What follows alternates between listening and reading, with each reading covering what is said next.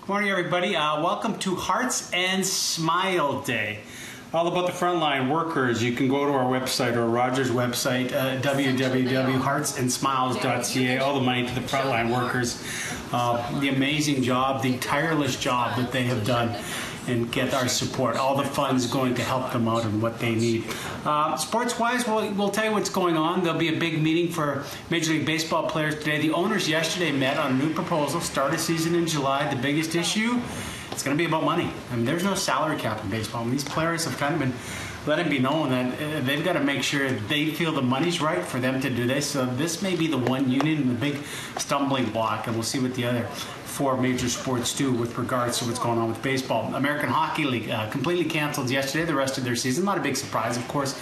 The Canucks were the Utica Comets as far as that is concerned. So now we wait and see. Because normally, like when the season was done, you call up a handful of players for the playoffs. They'll have to make a decision at the NHL level to go how many players would be allowed to come back and play. And finally, PGA will start in a month's time. They'll make an announcement this week as to what the new parameters will be. One of the players is saying, though, they will rent jets, big charters.